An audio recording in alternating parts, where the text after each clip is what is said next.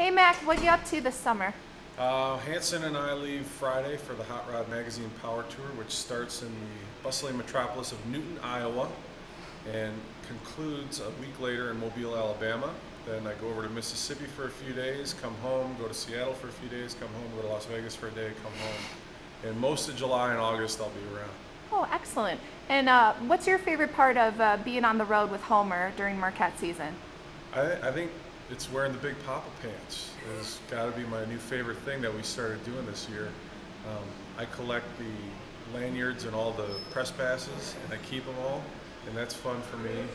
It's fun for me to go to different cities where I know people and grab dinner with them, and it's fun going to restaurants that I really like Skyline Chili. And Homer and I search out the best pizzerias in New York, and so far none of them have beaten any of the pizzerias in we've seen. So there's lots of fun aspects to it, and the basketball is good as well.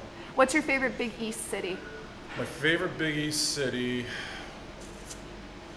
Cincinnati's right up there, just because of Montgomery and Rib King and Skyline Chili, and my agent used to be based out of there, so I know a lot of folks down there. We had an awesome interview with Mike Mathis, a former NBA referee, and that's probably buried in the archives somewhere. Very controversial, but very enlightening. Excellent. Thanks, Mac. Thank you.